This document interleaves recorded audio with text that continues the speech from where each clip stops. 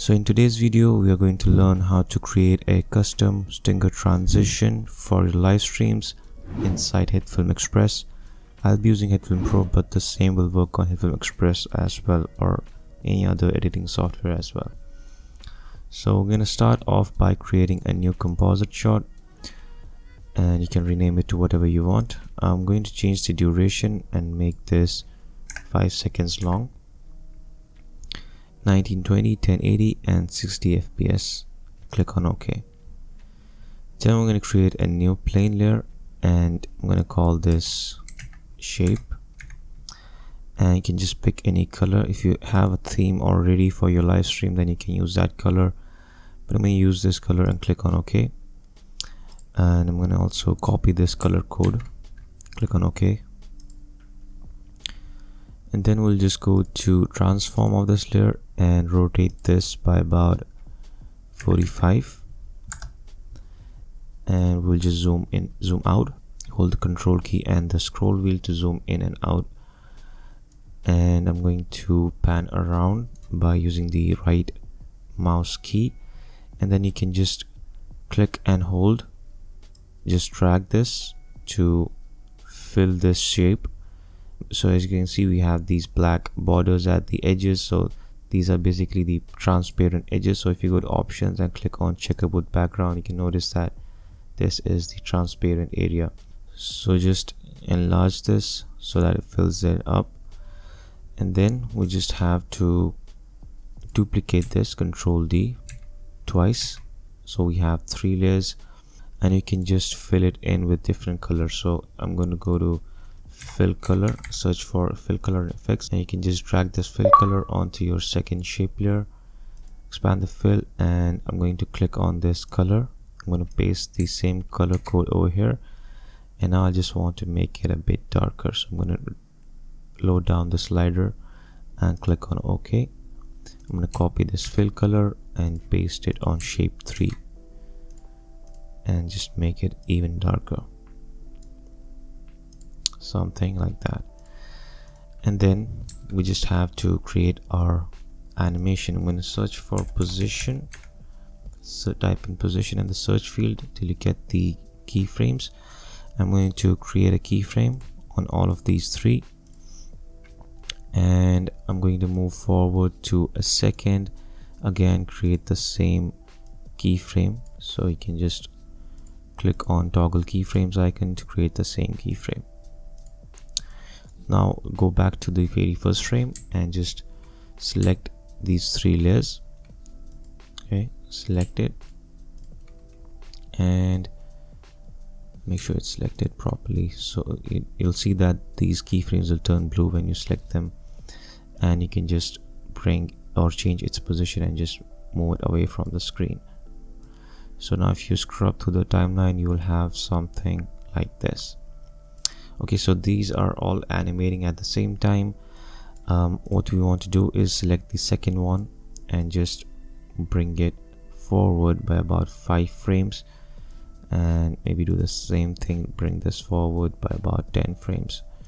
So now if you scrub through, you'll have these appearing in at a different time, so something like that.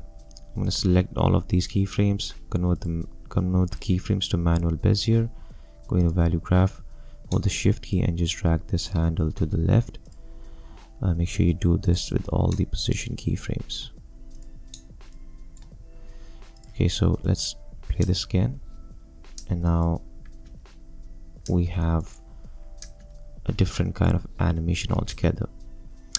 Now I just want this animation or this background to stay a bit longer, so maybe about, so let's see, it ends at 1 second and 10 frames, so maybe I'll just give it 30 frames gap. So I'll just move to 1 second and 40th frame, and I'm going to create the same keyframe. So I'm going to copy this and just select this, Control C and Control V.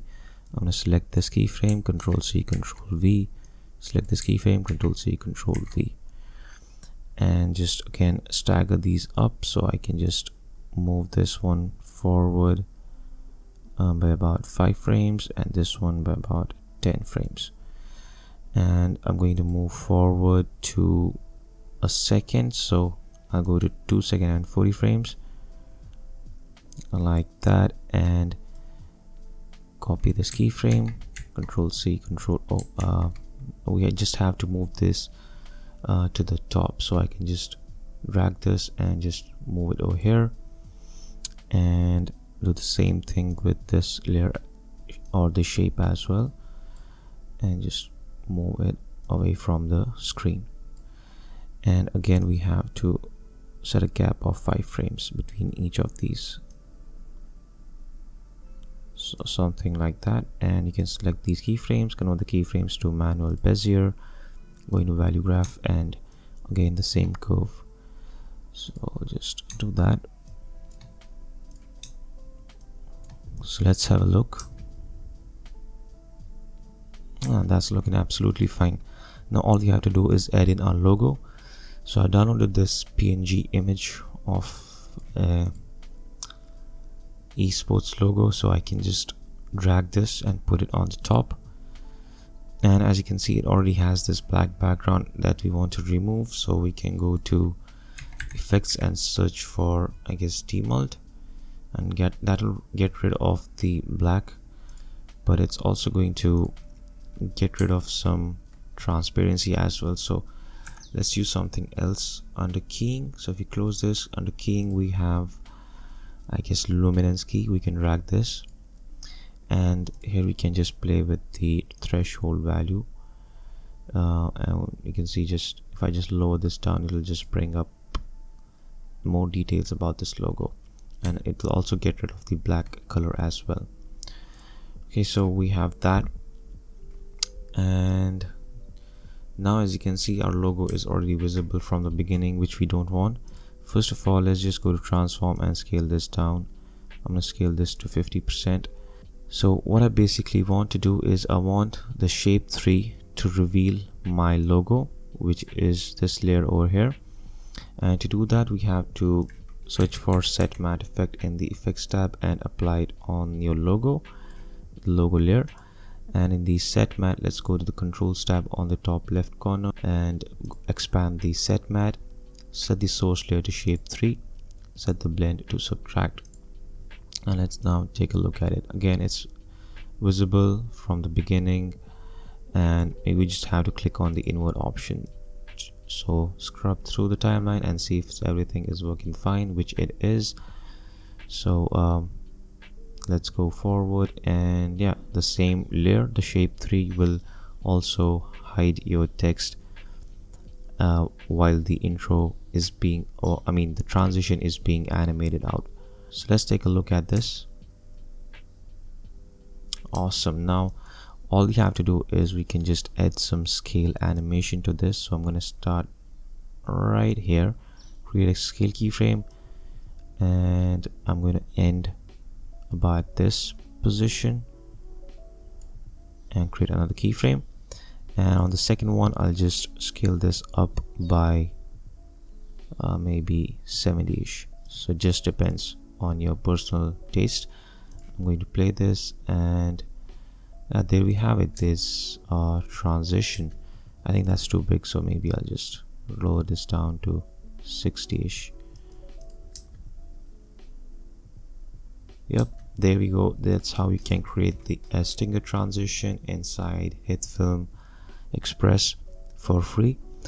You can also download some sound like transition effect like whooshes and all that to match up with your transition. But that's just about it. That's how you can create this animation. I hope this video was helpful. If it was, do consider liking the video and also subscribing to the channel. If you have any suggestions, do mention them in the comments below. Thank you for watching, and I'll see you guys in the next one.